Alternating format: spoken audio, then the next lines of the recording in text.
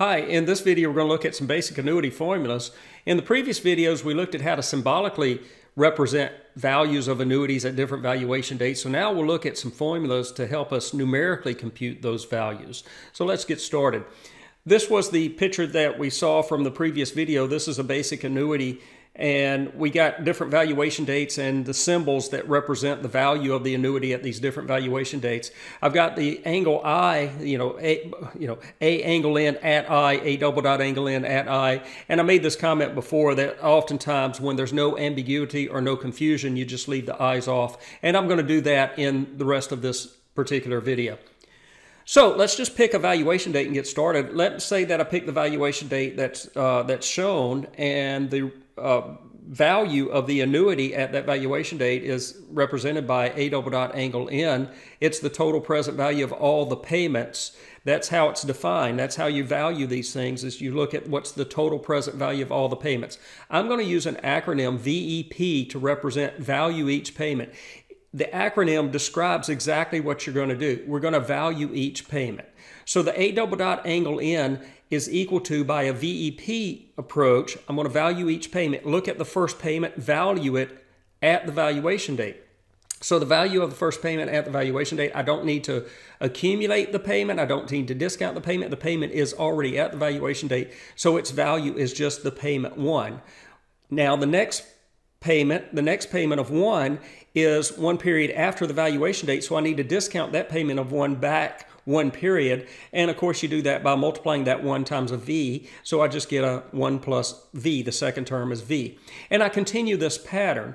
Now the last term, you got to be a little bit careful on this, because the last term, the last payment of 1 is actually being discounted for N minus 1 periods, and so the value of the last payment at the valuation date is a V to the N minus 1. There's a couple of ways to recognize that. You can just count the periods if you like, or you can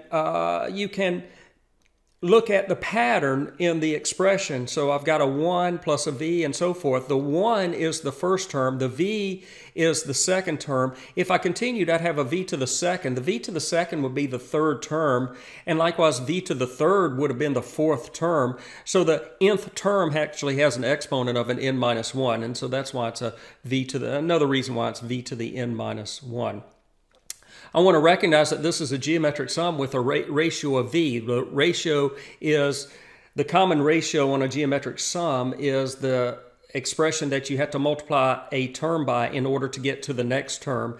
And you can actually view that just looking at the first two terms. To go from the first term of a 1 in the sum to the second term of V, I'd multiply by V. So that's going to be the common ratio throughout that geometric sum. Now, we've talked about this in previous slides, I believe, that the value of a geometric sum is the first term minus the first omitted term divided by 1 minus the ratio. In this case, the first term is 1. The first omitted term is exactly what it says. If you were to continue the pattern, what's the first term that you would have that's not there right now?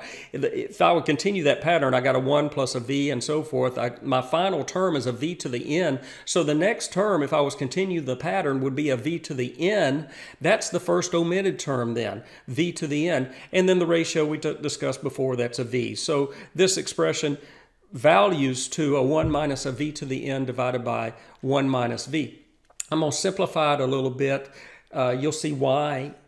I'm going to simplify it to get another expression. And I'm going to do it just by recognizing that the V value in the denominator I can think of as a 1 minus D. And when I substitute that in, the ones add out. And I'm just left with a D in the denominator. So that's what I'm going to choose to remember to be what I call the closed rule formula for this. The closed rule formula for an A double dot angle N. So I'm going to have a VEP expression. VEP means describes the situation, value each payment, or I'll have a closed rule formula. The closed rule formula is just usually a single term expression that's representing what the value of the annuity is. Okay, so now the rest of the video, I'm just going to change the valuation date and do the same thing with other symbols. So if I change the valuation date by backing up 1 period, the value of the annuity at that time is an A angle N. Now I'm thinking of this annuity as the present value, or the annuity itself, I'm kind of thinking of as an annuity immediate. A angle N is the present value of the annuity immediate. And the value, when I VEP, when I look at the VEP expression, I'm valuing each payment. The first payment, I need to discount one period, so that's I multiply that 1 times a V, I got a V. The second payment, I discount 2 periods, so I'll multiply that second payment of 1 times a V squared, so I get a V plus V squared. Recognize the pattern, and the last term is going to be a V to the N. Now, that's also a geometric sum, and I could go through the same process that I did before to find a closed-rule formula for it. However, I want to use a different approach. I want to use what I've already shown you, which is that the closed-rule formula for an A double dot angle N is a 1 minus V to the N over D, and I want to recognize one of these basic relationships between the A angle N and the A double dot angle N that we talked about in a previous video, namely that the A double dot angle N is a value at the time of the first payment, where the A angle N is 1 period before, so I would need to discount the value of A double dot angle N by back 1 period, and I do that by multiplying by a V. And so A angle N is an A double dot angle N times V. Now I substitute in the A double dot angle N. I have the closed rule formula for that. That's 1 minus a V to the N over D. And so I have that times V, and then I recognize that D is an I times V, and then the V's shown will cancel off, and then the closed rule formula then for an A angle N is a 1 minus V to the N over I. So let's change the valuation date and go through the procedure again. Let's look, for instance, at this valuation date. That's 1 period after the last payment. I'm looking, that represents, that is the present value of the annuity due. That's the present value of an annuity due. So the symbol I have for, the accumulated value of an annuity due, the symbol I have for that is an S double dot angle N. The VEP expression for that, I'm going to change it up a little bit. I'm going to start with the last payment this time. So look at that last payment of 1 and value it at the valuation date, which means I need to accumulate it for 1 period. And so I multiply that last payment of 1 by a 1 plus I to get to its value at the valuation date. Then I value each payment. So the next payment, the payment of 1 immediately before the last one, which I actually don't have shown, would need to be accumulated 2 periods. So its value at the valuation date would be a 1 plus I squared. And I continue that pattern. Notice that the first term I have in parentheses, a 1 plus I, has an exponent of 1. The second term, 1 plus I squared, has an exponent of 2. That's valuing the second to last payment. So actually valuing the nth payment here, I would have an exponent of 1 plus of n. So the expression that values the last payment at the valuation date would be a 1 plus I to the n.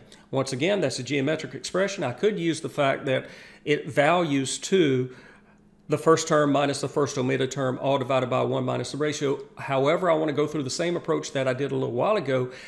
I have an A double dot angle N as 1 minus V to the N over D, and I know a relationship between the A double dot angle N and the S double dot angle N, namely the valuation date for A double dot angle N is n periods before the valuation date for an S double dot angle N.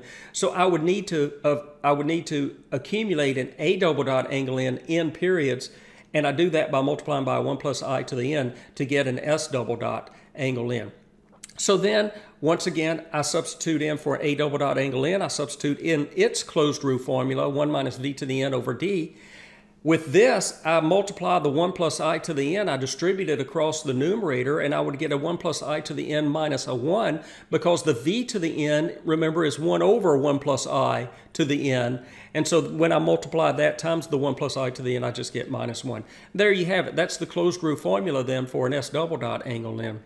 Finally, if I put the valuation date here, the symbol that represents the value of the annuity at that valuation date is an S angle N. That's the accumulated value of an annuity immediate, a basic level annuity immediate. The VEP expression I could get, again, very easy. I hope that these VEP expressions are going to be easy for you. They should be. Just VEP describes exactly what you're doing. Value each payment. The last payment of 1, I don't need to discount or accumulate anywhere. It's already at the valuation date, so its value is a 1. The payment before that, I would need to accumulate 1 period, so that's I'd do that by multiplying by 1 plus I. I'd continue this pattern, and the last, actually the first payment has a value at the valuation date of a 1 plus I to the N minus 1. I'm going to go through this similar process. This time I'm going to look at an A angle n, which in a previous video I know has a closed rule formula of 1 minus v to the n over I. And similar with the double dots, the relationship between an S angle n and an A double dot angle n is I need to accumulate the A double dot, I'm sorry, I'm not doing double dots anymore. The relationship between an S angle n and an A angle n is I need to accumulate the A angle n value in periods, and I do that by multiplying by the 1 plus I to the n that's shown. Now substitute in the closed rule formula for A angle n, namely 1 minus v to the n over I, distribute the 1 plus I to the n across the numerator, and I get the closed rule formula for an S angle n is the 1 plus I to the n minus 1 over I. So let's kind of look at kind of a summary of the annuity formulas, or the annuity closed rule formulas, I should say. I've got these 4 formulas. The top 2 formulas are respectively the present value and accumulated value of an annuity immediate. The bottom 2 formulas are respectively the present value and accumulated values of an annuity due. Let me make this comment before I forget to.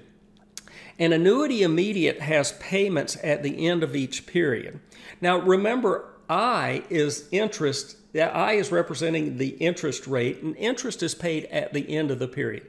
So when I'm valuing these closed rule formulas, when I'm using these closed rule formulas for an annuity immediate, the denominators are I, because the I is at the end of the period corresponding to the payments being made at the end of the period. Similarly, in the denominators of the lower 2 formulas, I have a D, discount. Discount is paid at the beginning of the period, and the payments for those annuities are at the beginning of a period. So that's how you kind of remember whether you put an I in the denominator or a D in the denominator is, are you dealing with an annuity immediate formula? Annuity immediates have payments at the end of the period. I'm going to use an I because interest is at the end of the period. Or is it annuity due formula? Annuity due has payments at the beginning of the period. I use a D in the denominator because discount is paid at the beginning of the period. Now, I want to focus on just that top left formula that I've got highlighted in red. My claim to you is that that's the only one that you really need to know. You'll be able to easily get the other formulas from that one formula in red. And if I want to get, notice if I want to get the double dot formulas from the non-double dot formulas, I just replace the I by D. That's easy enough to remember. And if I want to get the S's, the S or the S double dot from the A and the A double dot, I multiply by 1 plus I to the n. I use that fact that the valuation dates are in periods apart on those. So I really only need to focus on that one expression that's in red. And remember that one expression. The other ones are easily derived from that one. Okay, let's now look at perpetuity formulas. I want to make a couple of comments on that. Of course, there's no accumulated formulas. There are no S's. There's no accumulated values. There's not like an S or an S double dot with a perpetuity. There are only A's, the only present values. If I have this valuation date, then the symbol that's going to represent the present, the value of the annuity at that valuation date, I'm thinking of then that, I'm sorry, it's a perpetuity, but I'm thinking of that perpetuity as a perpetuity immediate. Immediate symbols don't have the double dots. So that's a present value of a perpetuity immediate. I use an A, and at the angle n, well, n is representing the number of payments, so n would be infinity here. The VEP formula is very easy with this thing. Just value each payment. So the first payment has a value of, at the valuation date of a V. The second payment at the valuation date has a value of V squared, and so forth. And the payments just continue forever. Now this is remember the value of a geometric sum is the first term minus the first omitted term divided by 1 minus the ratio, but this is a geometric series. It has no omitted terms, in other words. The terms go on forever. And so you just leave off the first omitted term part in order to value a geometric series, and you just get that its value is the first term divided by 1 minus the ratio. The first term in this expression is V. 1 minus the ratio was also V. And keep in mind, remember as we did before, 1 minus V reduces to just a D. And the D I can think of as a I times V, the V's would cancel off, and then the closed rule formula then for an A angle infinity is 1 over I, just a 1 over I. That's the present value then of a basic perpetuity immediate. I want to make one comment with respect to this. Once again, if you remember this formula, A angle n formula, 1 minus v to the n over I can get the A angle infinity V closed root formula from the formula in red very easily by plugging in an infinity for V and recognizing that V to the n is going to 0 as n goes to an infinity. In other words, the V to the infinity is 0. Remember, the V value is between 0 and 1. So let's say you have a V value of like 0.9. Well, you look at 0.9 raised to higher and higher powers, and that gets closer and closer to 0. So V to the infinity is just going to be 0. So A angle infinity is just going to be 1 over I. That's the closed root formula. Let's change the valuation date. So I'm thinking of this now as a perpetuity due, and the present value would be an A double dot angle infinity. The VEP expression would be 1 plus V and so forth. Remember, the A double dot angle n is 1 minus V to the n over D. Now I'm going to plug in an infinity for n, recognize that V to the n is 0, and I see that the closed root formula for an A double dot angle infinity is just a 1 over D. Okay, so that's the present value of a basic perpetuity due is 1 over D. Symbolically, A double dot angle infinity. You got the VEP expression in the closed root formula. Finally, the slide gives me a little summary of everything. And once again, I have highlighted in red the one formula that I kind of remember and base everything off of that one formula. Whether I'm getting so what I remember is the A angle n closed root formula, and then I can get an S angle n by multiplying by 1 plus I to the n, and then I can get the A double dot and the S double dot similarly. A angle infinity, A double dot angle infinity, those are just the A angle n and the A double dot angle n formulas, recognizing that V to the n is 0. Okay, so there was a lot of stuff in that slide. This is what we're going to use in order to get numeric values for these symbols. And so there's going to be a lot of work to do. We'll do a lot of practice exercises on this. All right, I'll see you in the next video.